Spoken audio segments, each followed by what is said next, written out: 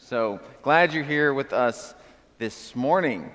In the early 2000s, a man named Roger Cadenhead did something really interesting. He bought a very specific website, benedict16th.com. And the reason he did this is because the Pope at that time, John Paul II, was about to pass away, and he made a total guess as to who might be the next Pope, thinking that if Benedict XVI actually became the next Pope, then he would have something that the Catholic Church really wanted, this URL. Sure enough, that's exactly what happened. Pope passed away, Benedict XVI became the next Pope, and pretty soon the Catholic Church came to Roger Cadenhead and said, hey, you have this website, we want to buy it from you, how much would you like?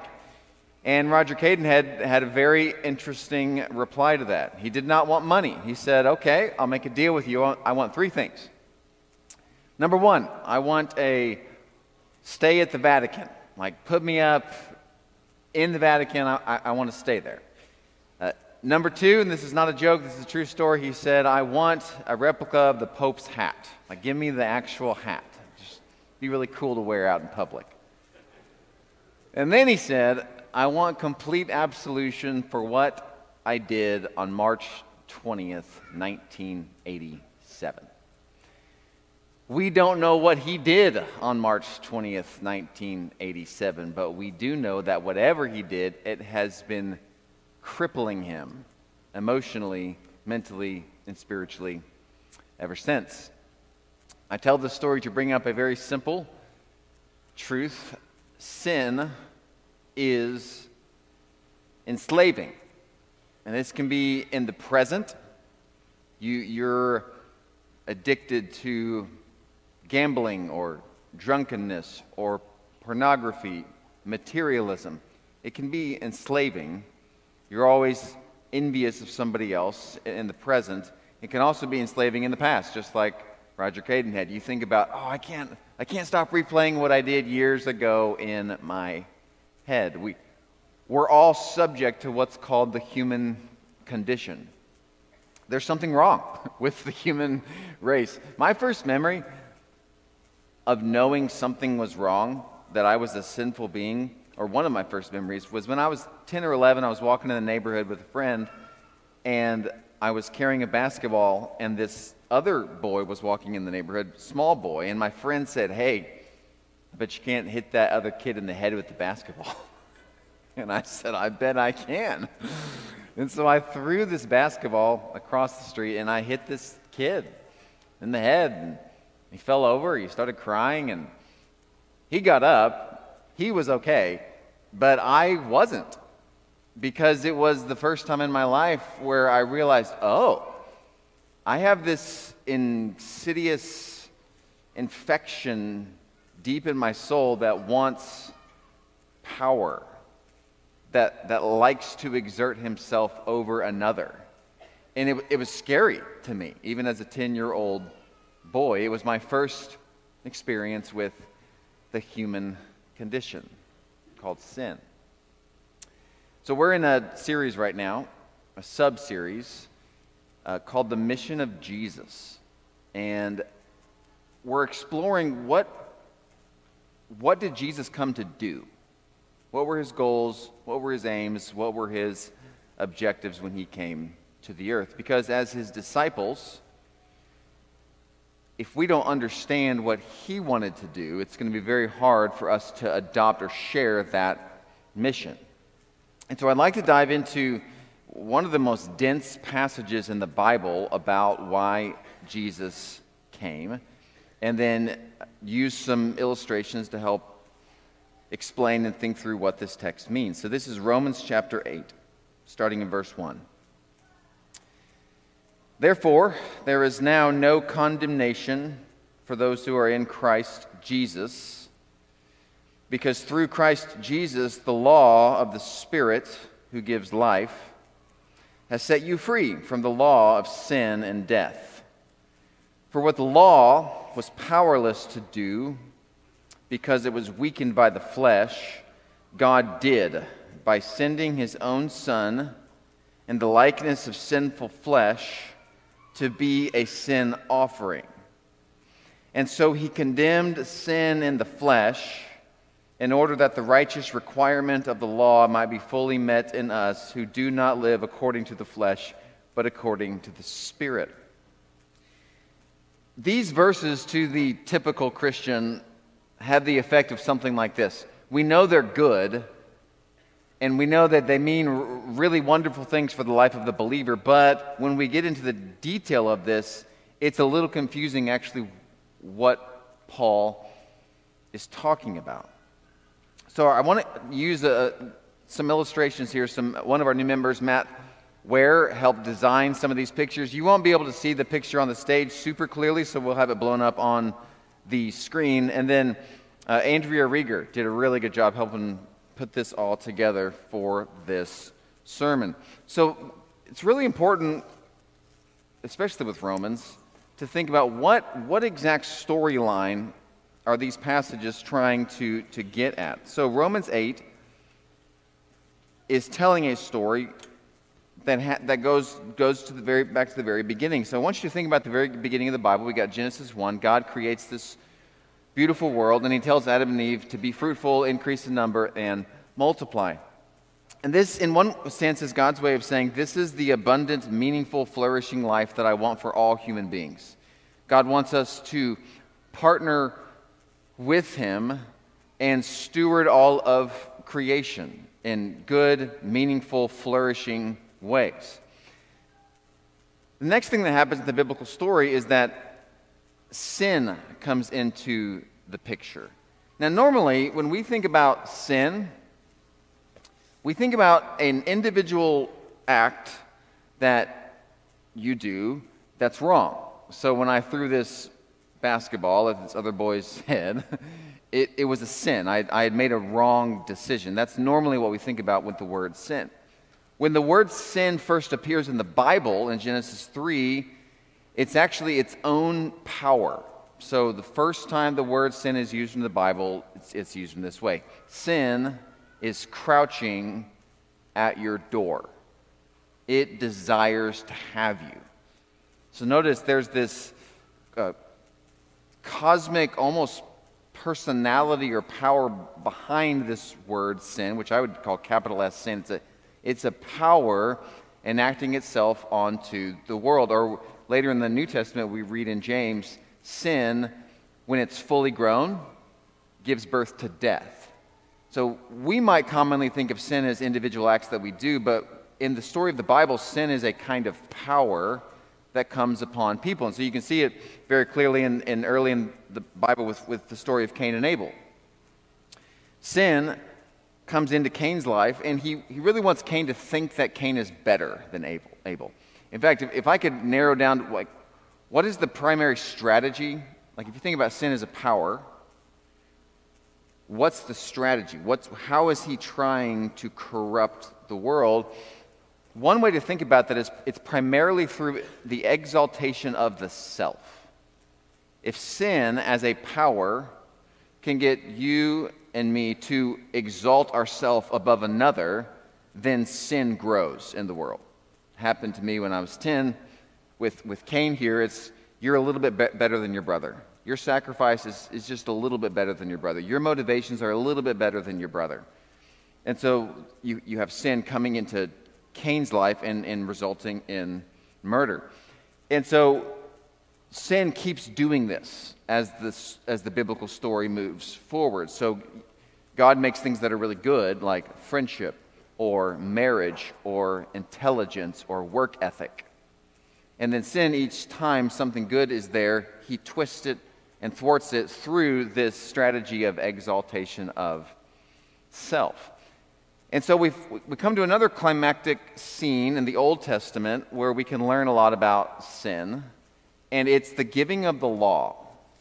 So Exodus has happened, the people have gone through the Red Sea, and now you have Moses who comes down from Mount Sinai and he gives them the Ten Commandments. It's a very iconic scene in the Bible. So if you remember, when Moses comes down, the people build a golden calf at the bottom of the mountain.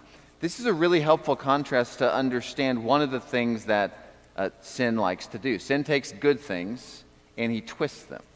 So the law, which is referenced in Romans 8, is really good. When you think about, or when you compare the Old Testament, the law, the Torah, to other ancient Near East documents, it is an incredible contribution to the flourishing of human life. In fact, the law, in theory, can produce this kind of a life. The abundant, just, beautiful life. The law can do that. But as many of us know, it didn't really work out that way. So what sin does is it takes the law and it uses the law to magnify itself.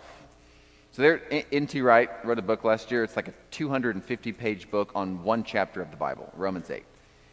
And a lot of this thinking comes from that book. But one illustration he uses, which I think is really helpful, is he says that, you know those old school transparencies projector we used to sing, like worship songs this way? You'd put the song, the transparency on the projector, and then the light would shine it up on the screen, and it would make it really big. So the song was actually pretty small, but the projector and the light made it really big.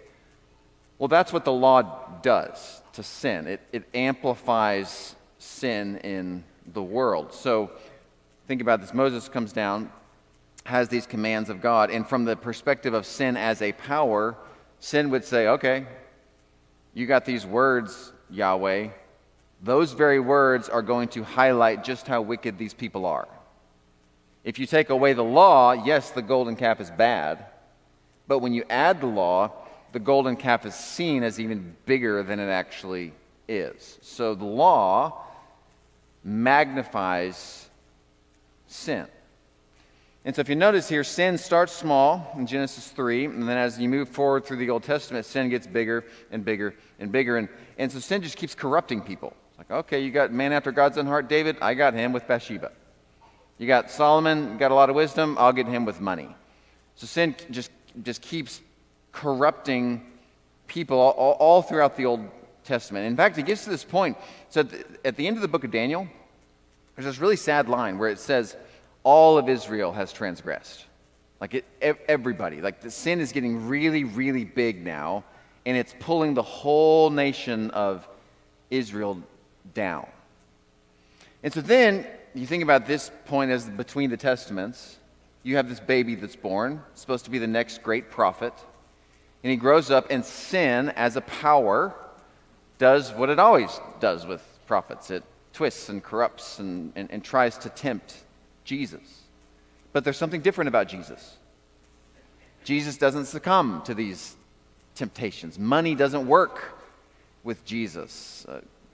Sex doesn't work with Jesus. Power doesn't work with Jesus. He keeps resisting all these normal tactics from sin. This whole exaltation of self is not working with Jesus.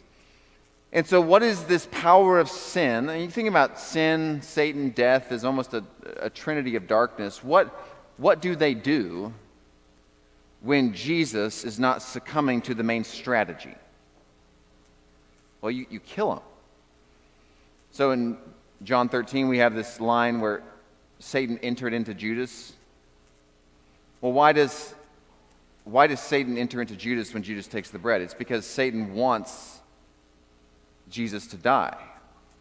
And so then we come to our next picture here to illustrate this story of sin.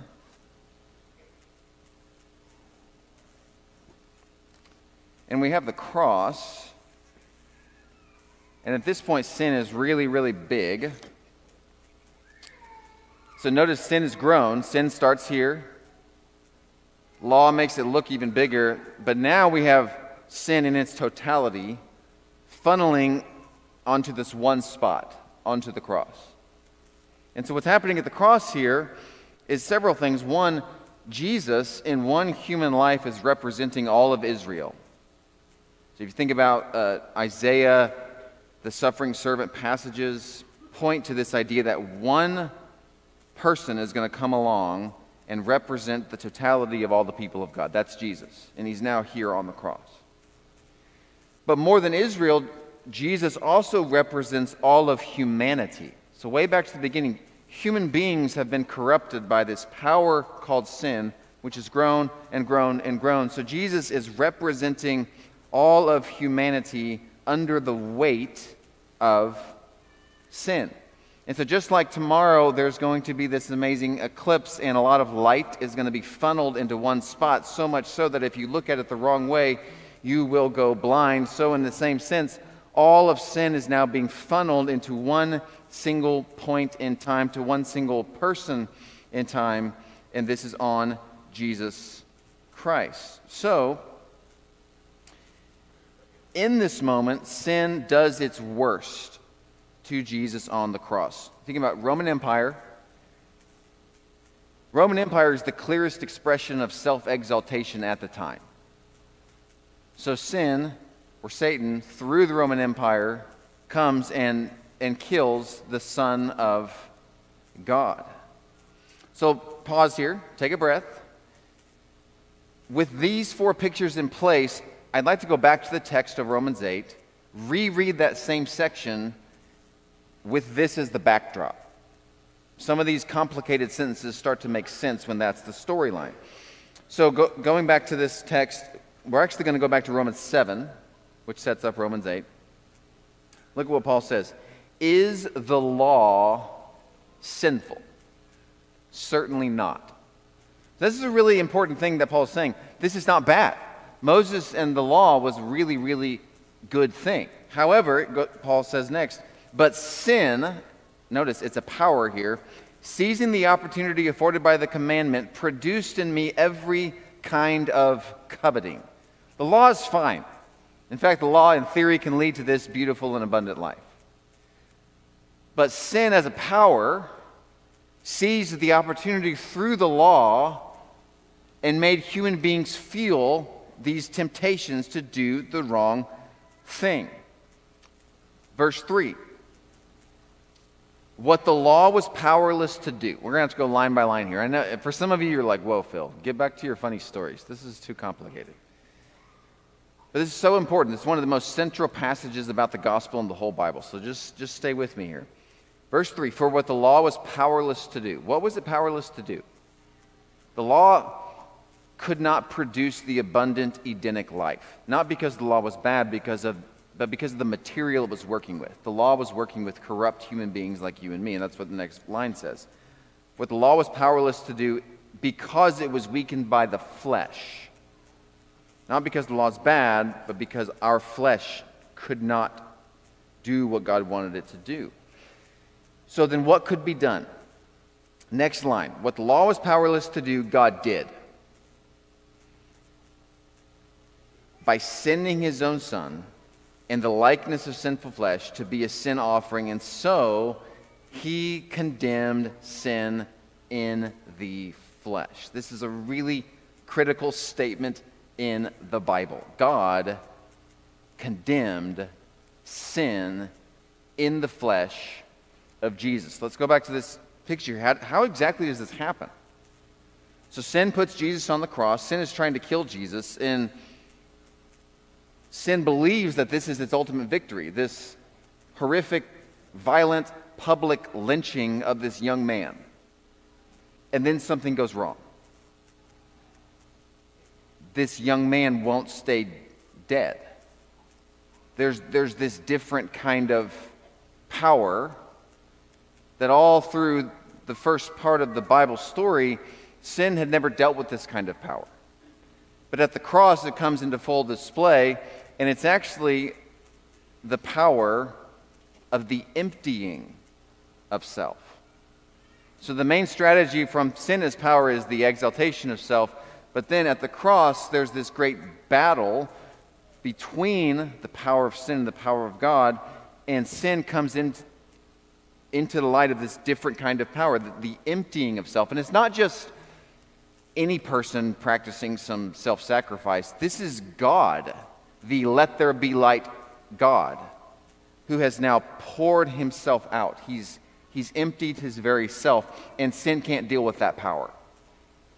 It can't overcome this kind of a power. So I was thinking about how to more clear ways to explain this, or how we could think about this. If I take a screwdriver and I start driving in a screw into a piece of wood, the more I turn that screw, it's going to get tighter and tighter and tighter and stronger and stronger and stronger. But if I turn it too much, the screw strips, and it no longer has a hold anymore, and then it doesn't matter how hard I turn the screwdriver, there's no more power left in that screw. This is what happens to sin on the cross. All throughout the story of human history, it's had this grip on the human heart. It has brought creation deeper and deeper and deeper into darkness and evil, but then on the cross, it comes into contact with the power that it can't deal with.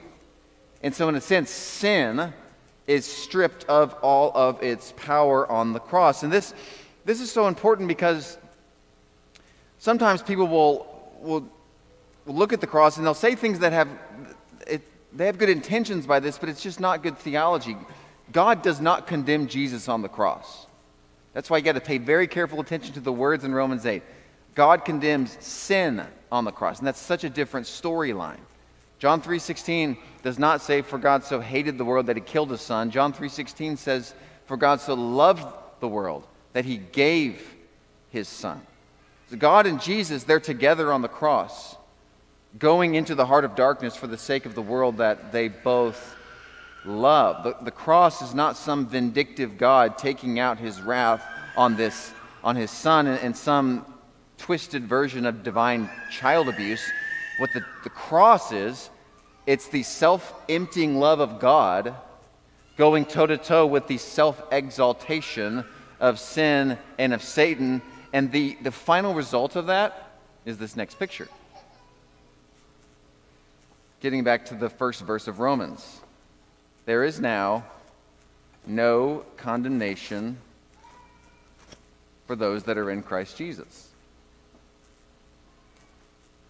So sin simply can't keep Jesus down. Jesus comes out of the grave, and so now there's no way that sin can condemn God's people any longer. And here's the reason this is really important. God condemned sin. God doesn't condemn you. He doesn't condemn me. He condemns sin. And because God condemns sin, then sin no longer has the power to condemn you or to condemn me. So this is a liberating truth for all of God's people. There truly is no condemnation for those who are in Christ Jesus. And so, what does this have to do with day-to-day life? Let me look at this. Let's take a look at this final picture here.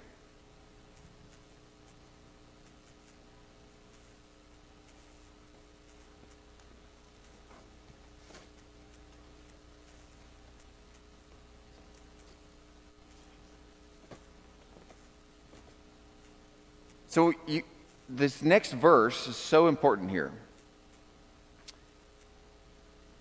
There's no condemnation for those who are in Christ Jesus. God condemns sin in the flesh, and this is important, in order that the righteous requirements of the law might be fully met in us. So the reason the gospel happens here is actually so that we can have the possibility of living this life. The abundant, flourishing, full life, which, to put all these pictures together, in theory the law was supposed to give us this life, but it couldn't because of the power of sin.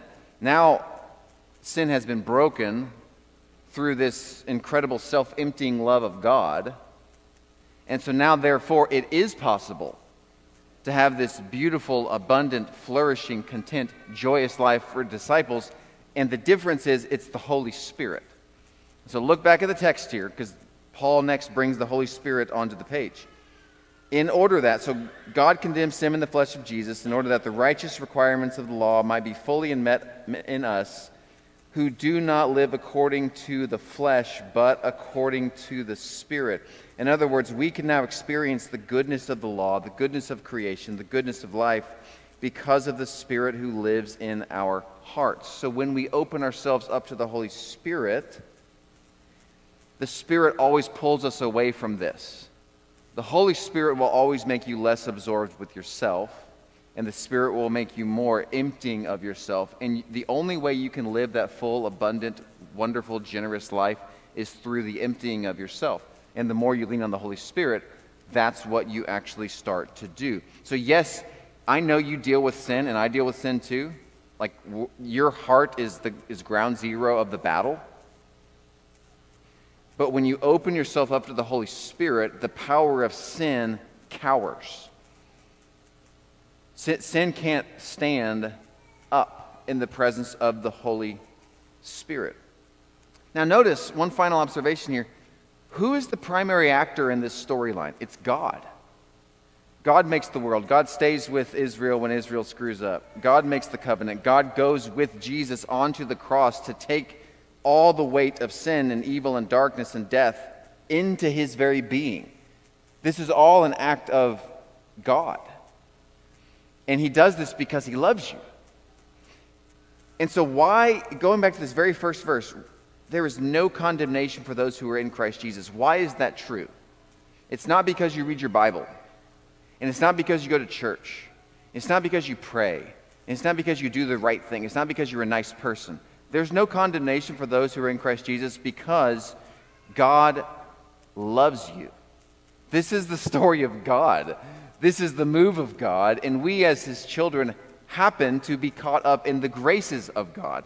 And so be really careful in those moments in your life where you're like Roger Cadenhead, really stuck in the past. Oh, I hope God forgives me of such and such. When we get caught into those mental loops, we're diminishing the power of what happened on the cross. God condemned sin. And so when you allow it to still accuse you, you're giving sin more power than it actually has. But when you open yourself up to the Holy Spirit, I promise you, the power of sin starts to decrease in your life. And the main way you do this is you lean here. The less and less you think of yourself, the more open you are to the Spirit's work in your life. You can grit your teeth, you can try really hard, or you can simply gaze upon the glory of the cross and let the love of God sweep you away. Because pretty soon, beholding changes the beholder. So we're going to gaze at the glory of God. We're going to sing again, and if you have any kind of a prayer need, our shepherds are going to be in the back of the room. They'll be happy to meet with you and pray with you. If you'd like to give your life to Christ in baptism and join this incredible story, because this is your story too, then I'll be down front if you'd like to do that. Let's stand and let's sing.